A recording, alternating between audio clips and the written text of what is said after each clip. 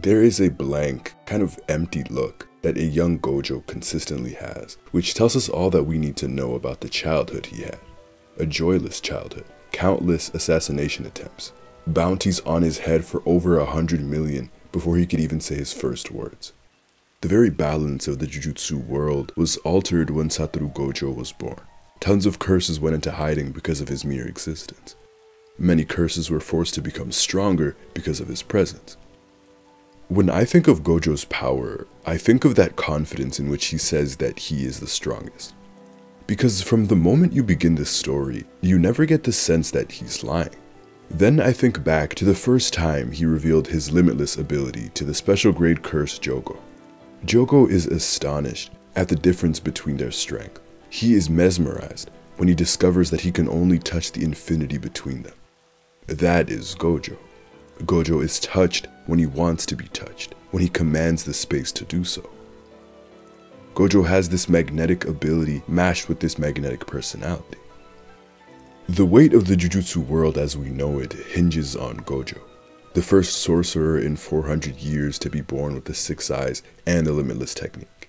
Flight, teleportation, a domain expansion that forces one to see and feel everything. And of course, hollow purple.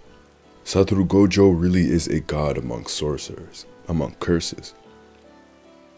Jujutsu Kaisen has Yuji as its protagonist, but so much of this story revolves around Gojo. Nobody can do anything without wondering where Gojo is or how his potential presence will affect any situation. The higher-ups of the Jujutsu world, this conservative faction, was also impacted nearly 30 years before the start of this series by the birth of this child. Being a part of one of the big 3 families meant immediate enrollment into Jujutsu High, and being a young prodigy, being essentially the chosen one, gave Gojo a massive burden to carry at such a young age. Gojo was assigned to missions that would have tremendous ramifications for the future of the Jujutsu world at 15, 16 years old. The most dangerous missions weren't going to his superiors, they weren't going to adults, no, they were going to this child. People like Tengen were asking specifically for him. Simply because Gojo inherited these abilities meant that he was immediately appointed as the role of the protector of the Jujutsu world as we know it. So he would become partly responsible for its successes and entirely responsible for its failures. When Yuta manifests Rika in Volume 0, the higher-ups condemn Gojo. Any misstep by Sukuna by the way of Yuji, the pressure is on Gojo. Couple that weight with the numerous and countless attacks on his life since he was a child, Gojo's life is turbulent, to say the least. But a large part of who he is of course all of these experiences, but specifically what he went through as a teenager would fundamentally alter Gojo's future, and the way he approaches his life. No one would have a more significant impact on his future than Suguru Geto. The contrast between these two is fascinating. From the physical to the mental, their upbringing, their abilities, Geto and Gojo couldn't be more different, and it makes their relationship intriguing. Geto never looked at Gojo the same way everyone else did. Geto forced the white-haired sorcerer to be better, challenging him intellectually, challenging him physically, and they even got into plenty of fights with each other. And I think Gojo respected that a ton. That there was someone out there who ignored his lineage, who ignored that title, but who was also strong enough to match it in his mind. Gojo found an equal, but most of all he found a true friend, his one and only best friend. And with Geto, he gained a different perspective on life. Gojo tends to look at things through a more self-centered lens. That doesn't necessarily define his morality, but I think the circumstances of his life, having been used and depended on his entire life, have led to a general worldview that sees strength as the most essential factor to do anything. Gojo doesn't worry about ideals or responsibilities like Geto does. And so all the decisions he makes based on how he feels, based on his own desire. Geto, on the other hand, tends to make decisions based on how his choices will impact others, constantly looking at the broader implications of what they, as Jujutsu sorcerers, do. While Gojo believes it is a pain looking out for the weak, Geto replies that protecting the weak is a societal responsibility that they have as Jujutsu sorcerers, and then goes on a tangent about how their choices impact the Jujutsu world. Gojo doesn't apply reasoning or responsibility to Jujutsu. He sees that as something weak people do. Geto constantly needs a reason to keep going, considering how repugnant his ability is, whereas Gojo's ability, while mentally and physically draining, isn't the filthy, murky technique that consuming cursed spirits is. He doesn't have to interact with humanity at its most vile. So that motivation, Geto constantly convincing himself that what he does is for a good reason, to protect the weak, and for the greater good, keeps him going. At this age, Gojo doesn't have any real reason to do things, but again, he doesn't like to add morality to Jujutsu, and yet he finds himself constantly doing the right thing. But things change for the two of them when Riko, the star plasma vessel, needed to be escorted to merge with Tengen. Regarding Riko, Gojo was initially quite apathetic to the girl, only doing it because it was asked of him. But over a short time protecting her, he quickly warmed up to the idea and to her. It's interesting because I think there is a lot of Riko that Gojo sees in himself. Here's a girl only a few years younger than him, and from the day she was born, she was seen as a candidate. Her fate was decided so early on in life, and when he meets her, she's not even a bit sad about what's about to happen to her. But that only masks her real sadness and fear. I think Gojo tends to hide much of his true desires and his feelings behind his charismatic personality. She's got all the bounties on her head, and still, she can keep going and enjoy her life, the little she has left. Like Gojo, she is objectified by the Jujutsu world. Her wants and her needs mean absolutely nothing, and she is nothing more than a tool for their world. Much like no one cares about the mental turmoil that Gojo has to live with, carrying such a massive responsibility. The more time Gojo spends with her, the more he can empathize with her and take initiative in her cause. He even goes on to plan these fun days at the beach in Okinawa just for her, because he grows to see her value simply as a person. He starts to enjoy protecting the weak, even using his technique over time to protect her. This experience changes Gojo, so much so that he proposes the idea to Geto of giving Riko the choice of merging with Tengen or not, and he is willing to bear the potential consequences if she doesn't. Past the mission, past what has been assigned to them.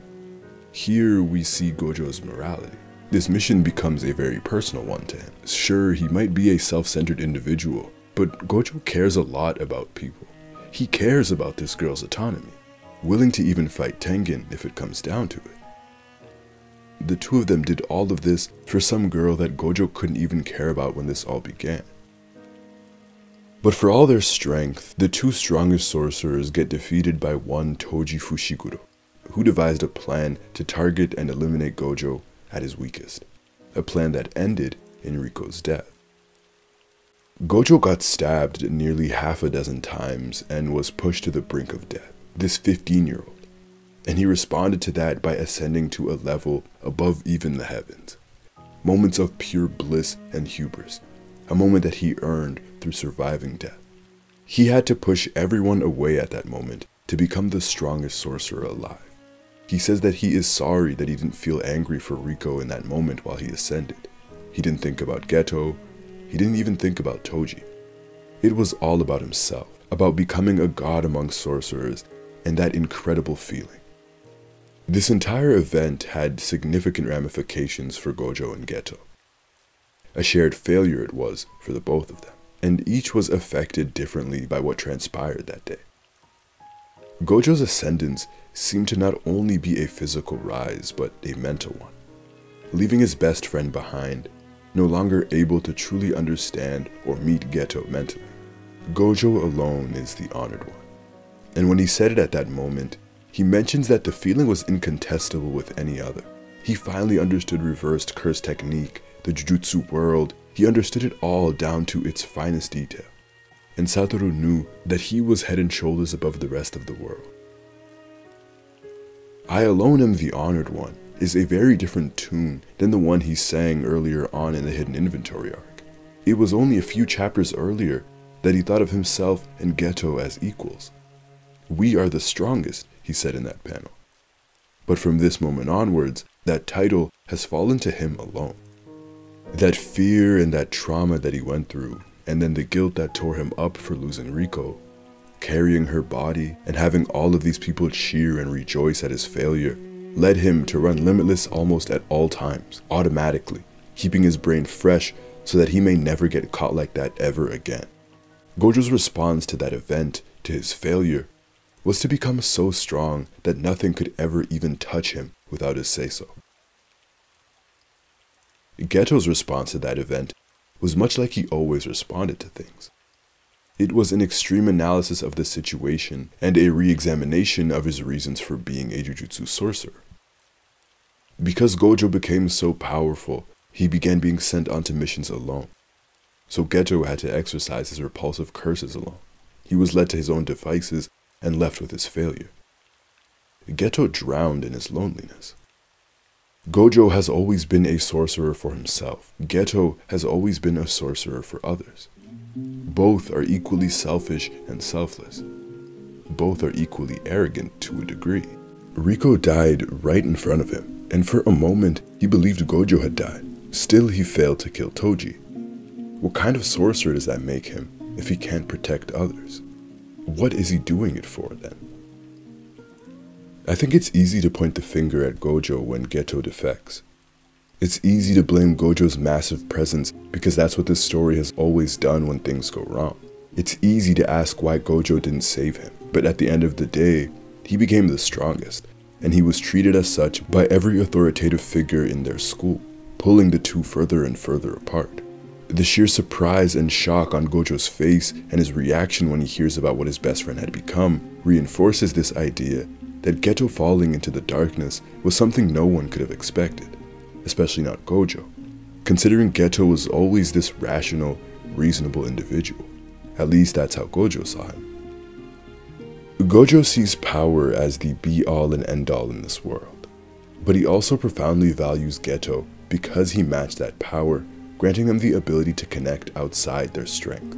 So Geto asking his best friend, "Are you the strongest because you're Gojo Satoru, or are you Gojo Satoru because you're the strongest?" disrupts that trust and that friendship that was built on something more than strength. Geto here prods at Gojo's pride and also sinks him further into his loneliness. That's one part of Gojo's identity that he struggled with. He knocks Gojo down a peg with that one line, and he relegates him to a mere object of strength instead of a human, just like the rest of the Jujutsu world does. Here, Gojo learns that strength is not enough to save those who don't want to be saved. However, while he understands this, he still believes strength is a significant factor in one's path.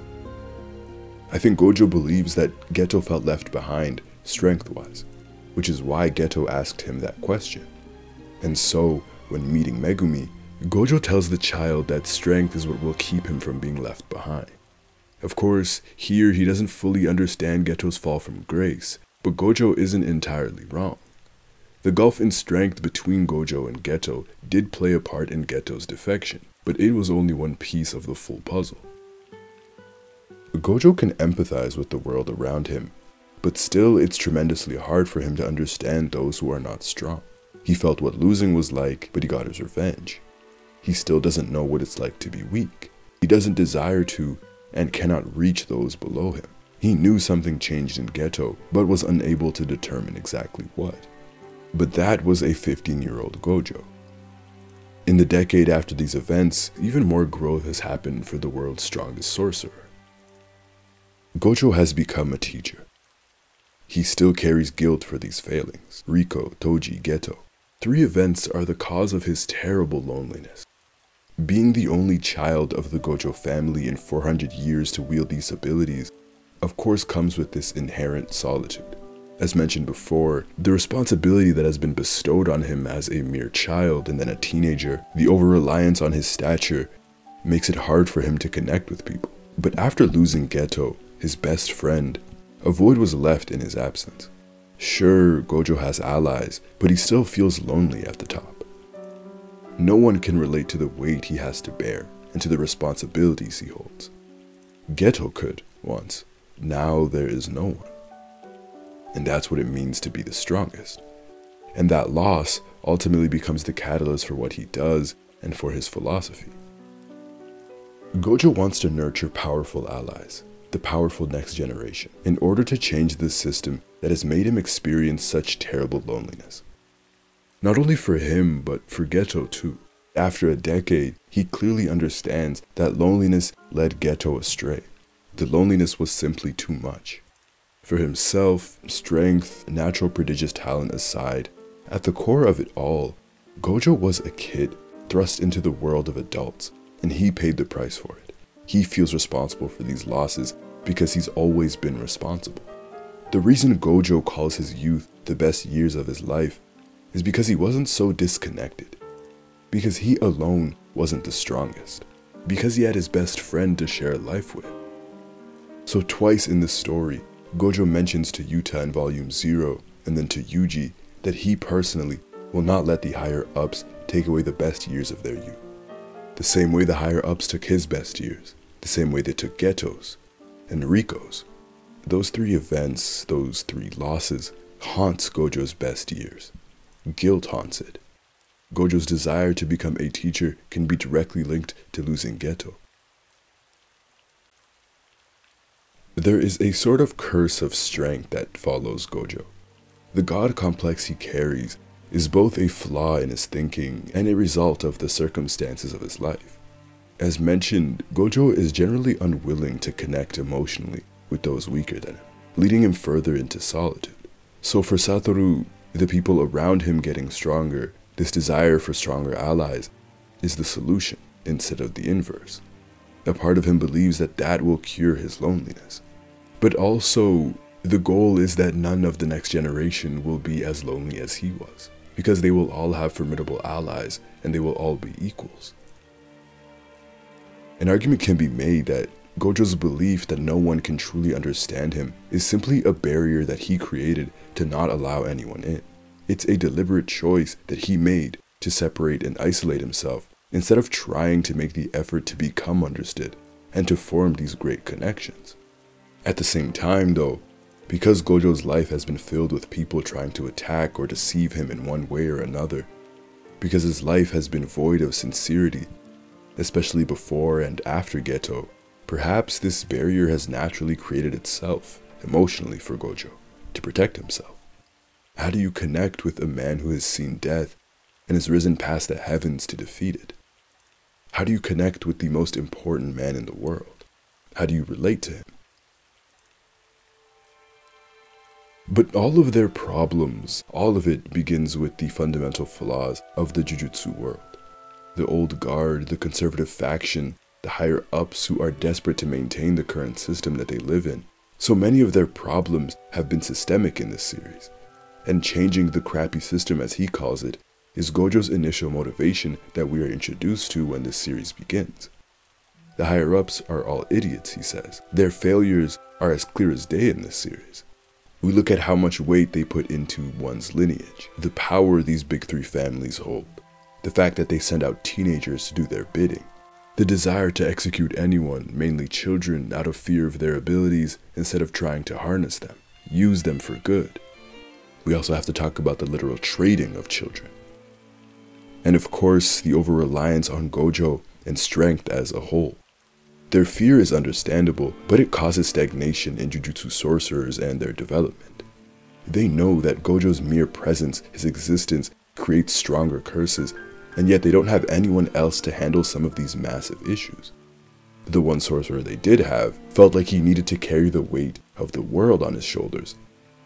Gojo acknowledges that he could just kill all the higher-ups, but he realizes that similar people would simply fill the power vacuum in the future. He believes that the next generation needs to be given the tools to take their destiny and their fate into their own hands. They need both the strength and the intelligence to do so, and Gojo is providing that. He does still think that strength is the be-all end-all, but he has also found allies with good hearts and who are intelligent. Gojo has worked tremendously hard over the past decade to build these strong allies who can stand alongside him. And still, it's sad for a man who's been so alone for so much of his life. When the allies he dreamt of having are now here holding their own, he's locked away in the prison realm, unable to see it. And the very last thing he saw was the one person who could alleviate his loneliness. alive once again. What a cruel joke, right? His reaction animated here makes it so much more heart-wrenching.